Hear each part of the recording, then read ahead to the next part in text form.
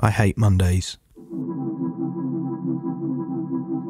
I've written into my Monday routine that after lunch, I watch a film. This isn't procrastination. Well, if it is, it's productive procrastination. If the artist's work is their output, then this is their input. If in doubt, soak in art. I wrote those words a few weeks ago when I hit another creative wall. I cancelled my plan for the day and watched art house films all afternoon instead.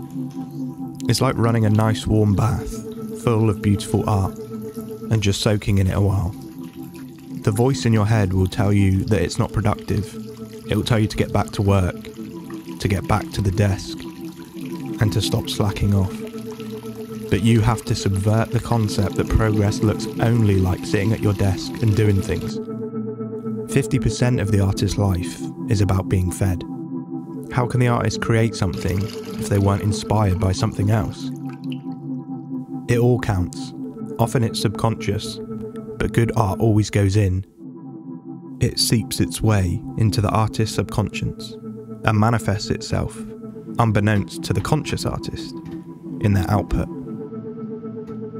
The art life is a life of input and output. And like I said, I hate Mondays. So I've made my Mondays all about input.